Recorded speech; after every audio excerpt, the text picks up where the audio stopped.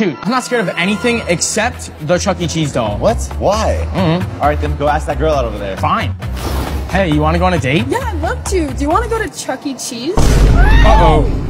Yeah, I'd love to. Okay, let's go right now. Yeah, sure. So we made it to Chuck E. Cheese, and I was so nervous, and my heart was pounding. I was scared she was gonna find out my worst fear and make fun of me for it. As soon as we walked in, I noticed Chuck E. Cheese dolls everywhere, and my mind started racing. But we ordered pizza and started playing video games, and I couldn't stop thinking about the Chuck E. Cheese doll. All I could do was watch my back and make sure that it didn't creep up on me. And then eventually we sat down, and she asked me this. Is everything okay? Yeah, I just gotta call my mommy. I gotta make a business call. What's that? So I got up and sprinted to the bathroom, because little did she know while we were playing video games, I got so scared that I wet my diaper. But that's okay, because I bring a backup one wherever I go. So I changed my diaper, looked myself in the mirror, and said, "You got this." I was ready to go back to my date. But then this happened. Subscribe so this doesn't happen to you.